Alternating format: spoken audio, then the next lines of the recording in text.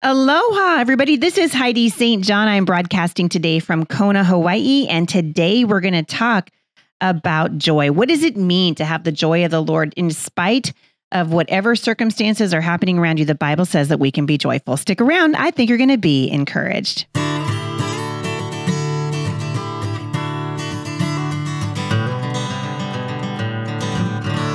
All right, so I'm glad you guys have joined me. Before I get going today, I want to remind you that we've got a new study coming up.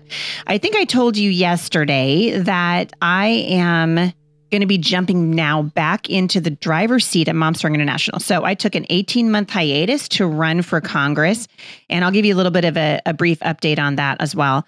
But a little bit of a hiatus that I took, and we've got a wonderful writing team who've been filling in for me. They've done a great job. But we are making some wonderful changes over at Mom Strong International, and I think you guys are going to be excited. Some of the studies that we have had finished before are going to be available for purchase. So for those of you who are interested in looking at the studies that we do there, possibly doing them for group studies, also you can become a leader with Mom Strong International. This is a really important time for God's people to be mentoring other believers, young believers, and inspiring hope and encouragement in the people that are around you. Because I believe, and you guys have heard me say this before, but I really do believe that we're in for some rough water ahead. And I'm not going to touch on that today. I think in the days to come, I'm going to hit on some things that I think are markers that we should be looking at the church. But God's people are needed in positions of leadership, in positions of authority. We're needed in mentoring young people. We're needed in the culture very, very much. And so my heart in starting Mom Strong International 6 years ago was to say, hey, I want to see mothers in the Word, because you can't pass on what you don't possess. And so if you want to get stronger in the Lord, join me at Mom Strong International. You don't have to be a mother to do it. If you are a mom, though, it has we do something called Kids Strong at the end of each study. So if you've got children at home and you want to teach them as you're learning, it's a great exercise for you just to be able to teach the Word of God. We're not supposed to just absorb God's Word. We're supposed to be mentoring and teaching others. So momstronginternational.com, check it out. And I will be teaching there very, very soon. So I'm excited about that. Today, I want to focus on something that God's been teaching me over the last probably 9 months in particular. But I notice it can be very easy for us, depending on what we're going through in our lives, it can be very, very easy for us to lose our joy. But the Bible teaches us that joy is a fruit of the Spirit. And so what does that mean? Well, it means it has nothing to do with your circumstances. So you could be broke. You could have lost your job. You could be struggling through the death of a loved one. You could be, running for Congress like I did and being surrounded by criticism and unkind people and still have joy. Why? It comes from the Lord. And that's the first place that we find it, is we have our joy in the Lord. And as we abide in Him and He is in us, that's where we find it. And one of the most powerful ways to find joy in the Lord is through prayer and worship. The Bible tells us that we are supposed to rejoice in the Lord. Corrie Ten Boom said, and she should know, right? This is a woman who lost almost all of her family members to the Nazis in Nazi concentration camps. She was at Birkenau and also at Auschwitz. And if you've never read The Hiding Place, I would just encourage you to do it. Oh my goodness, there's an incredible story to read as a family about people who have struggled, particularly the Ten Boom family, but people who have struggled and come out on the other side of suffering with their joy intact. Because as Corrie Ten Boom so rightly said, joy is not the product of your circumstances. Joy is the unmistakable, and I love that she said that, the unmistakable sign of the presence of God. Meaning it's God at work in your life. It's God doing something, and you recognize, hey, this world is not my home. I seek a city to come whose architect and builder is God. I'm just passing through. And when you know that you're just passing through, and you know that you're going to see God face to face someday, that you're going to be able to sing at His feet and to worship Him, it helps you to lift your eyes up to the heavens. And so as we praise God in worship, the Bible teaches us that our hearts, that the natural outgrowth of that is that our hearts are filled with joy. And as we worship God, we should be asking Him, fill us with your Spirit. That's another thing I'm going to be talking about at Mom Strong International in the coming months. God had me just deep into, obviously I read through the book of Nehemiah 9 times during my run for Congress, but I also did a pretty in-depth study on the Holy Spirit. and just trying to understand more about how the Holy Spirit works. And so as you are worshiping God today, and there's so many things that can be an act of worship. Men, as you're heading off to work, consider that work today as an act of worship to God. Who is it that your life can impact? Who is it that you can talk to, who your words will touch? What is your ministry going to be when you get home from work today, the ministry that God's given you to those that are in your life, starting with your wife and your children? God does that. And we ask God to fill us with His Holy Spirit. The Bible says in Philippians 4, verse 4, rejoice in the Lord always. And again, I will say rejoice. Now, this, of course, written by the Apostle Paul, who knew a thing or two about suffering, right? This is a guy who's been imprisoned, he's been tortured, he's been beaten to within an inch of his life, and he understood the joy, like Corrie Ten Boom. He understood joy was not dependent on his circumstances. Joy was the unmistakable sign of the presence of God. And that's what he's saying. Rejoice in all circumstances. Rejoice in the Lord always. He didn't say rejoice if you're in Hawaii. I mean, I'm recording this from Hawaii. And so it feels pretty easy to rejoice in the Lord when, I can look out, as I'm doing right now, over a stunningly beautiful landscape and hear birds singing, and the temperature is perfect here in Hawaii. It really, really is. You can go, well, it's easy for you to rejoice. You're sitting in Hawaii. True. But guess what happens in Hawaii? Cancer. Death happens here. People lose loved ones. Children walk away from the Lord. I met a man at the airport the other day, and just briefly, and I overheard him talking to a person next to him saying he couldn't believe it. He met someone who thought that he was a Satanist. And I was like, well, maybe that's because you're wearing a giant pentagram on your jacket. Maybe that's why. So even here in Hawaii, the spiritual struggles are real. We live in a fallen world. And Paul's saying, I'm not going to give you any excuses. Rejoice in the Lord always. And so maybe you're listening to this and you've become grumpy. Have you guys ever met like a grumpy old woman or a grumpy old man?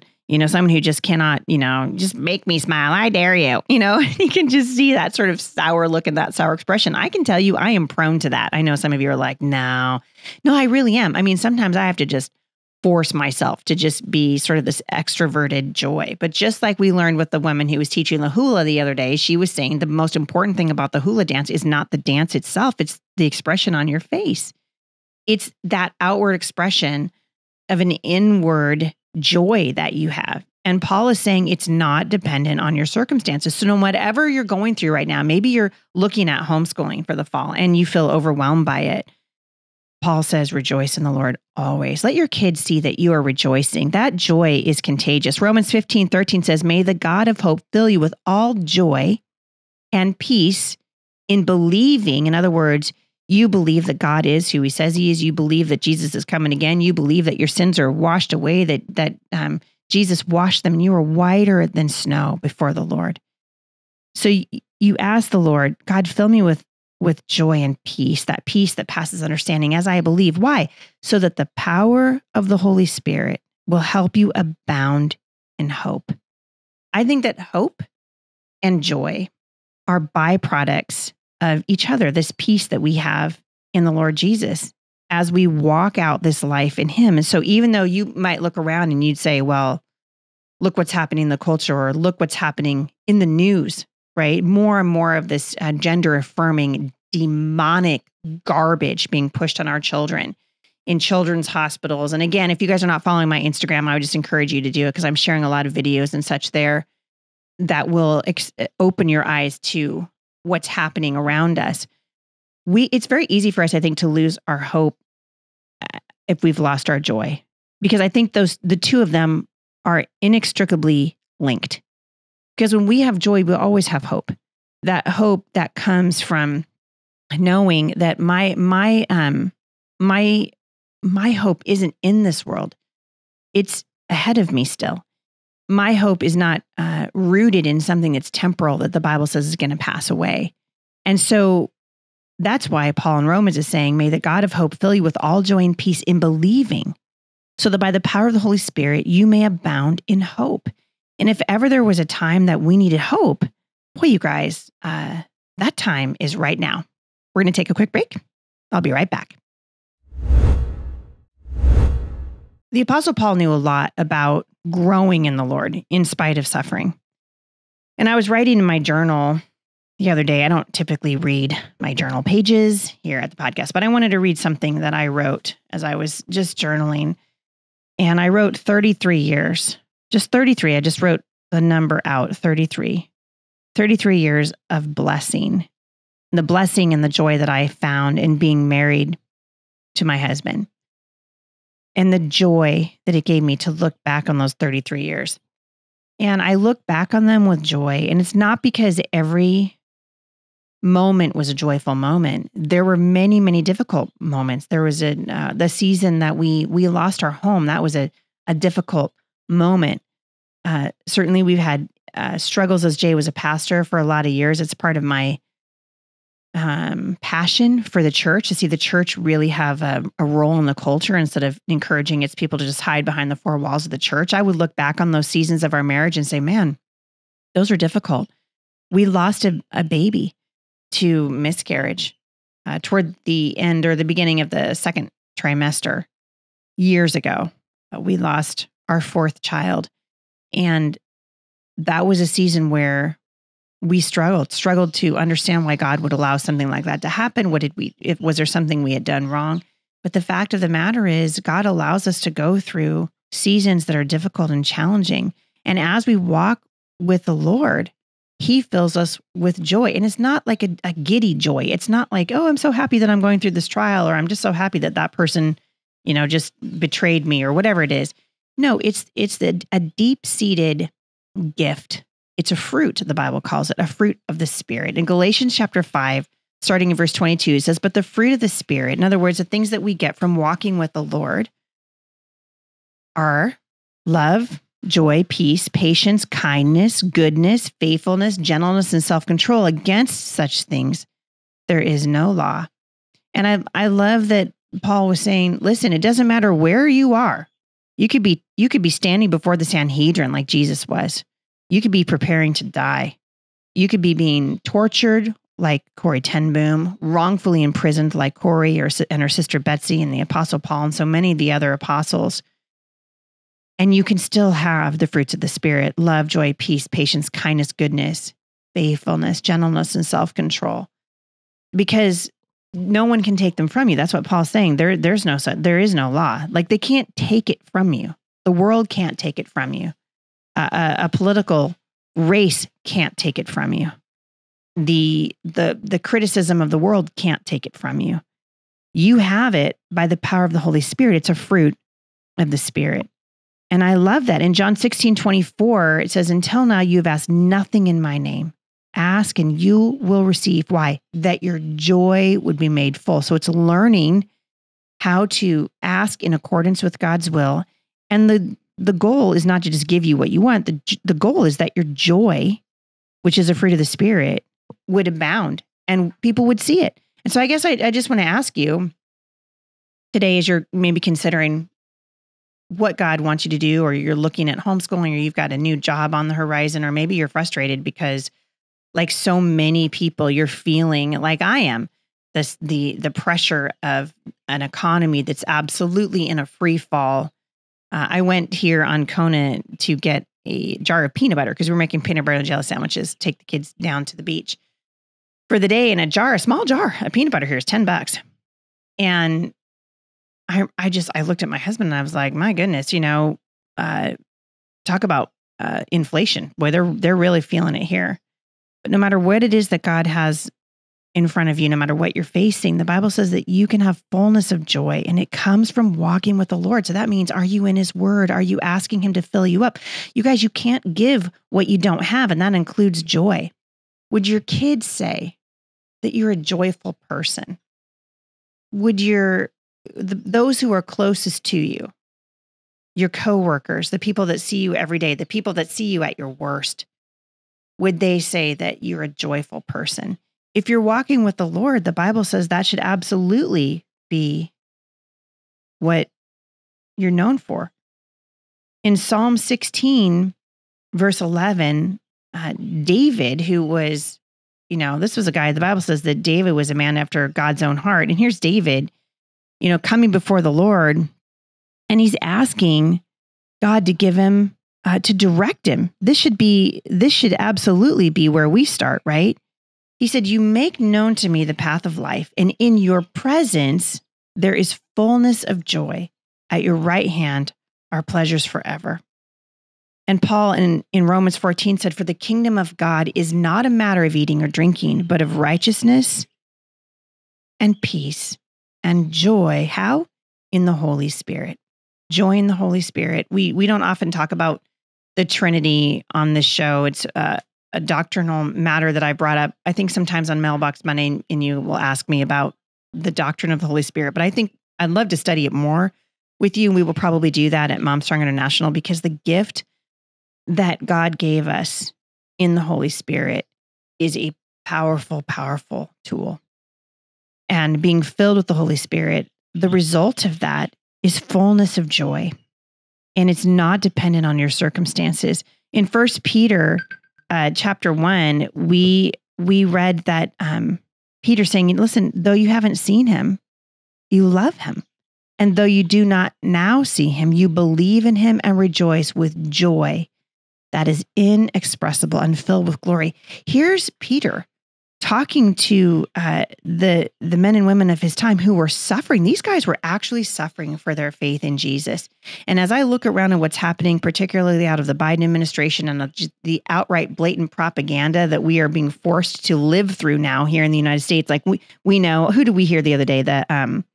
The ambassador, I think the American ambassador to Taiwan, and she was saying, China is one of the freest nations in the whole world. It's a blatant lie, right? And we know that we're surrounded by lies. And I believe, and I've said this before, that we will live to see the persecution of believers in this country. It's at the precipice. Unless we change leadership, unless we get godly leaders who actually care about people instead of agendas, the church is seen as the enemy in many of these places. That's why you see so many woke churches. And Peter is addressing this, right? Peter didn't have, look up the Apostle Peter. He didn't exactly have a peaceful end to his life. And he's trying to exhort them and encourage them. He's saying, listen, though you don't see him, you believe in him and you rejoice with joy that is inexpressible and filled with glory. Why? Because we know what's coming, and our hope isn't here. Our hope is in things to come. I'm going to end today with a passage from Nehemiah that I wrote over and over and over again during my run for Congress, because there were many moments in that run. I think the hardest thing about it for me was the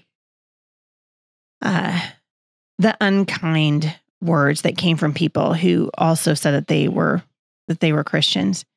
And I struggle to find joy, and I struggle to not become bitter. If you've ever been betrayed, if you've ever been in a place where you're like, listen, Lord, I know I heard your voice. You asked me to do this thing. I didn't necessarily want to do it. And it's hard, but I'm walking this thing out in obedience because I feel this is what you're asking me to do. Well, Nehemiah is out there trying to rebuild the wall of Jerusalem, right? Nehemiah is like, oh my goodness, the Bible says he wept over what happened to Jerusalem. He surveyed the walls, realized they were unfortified and the city was unprotected. And so he asked Xerxes if he could rebuild the wall, and God had given him incredible favor with this king who was a pagan king. And what does Nehemiah get for his trouble? He gets attacked from his own people, attacked from inside and attacked from outside. And the Bible records that the reason that was happening is because the full force of the enemy was coming against him, because he was trying to offer protection and hope to the people of God.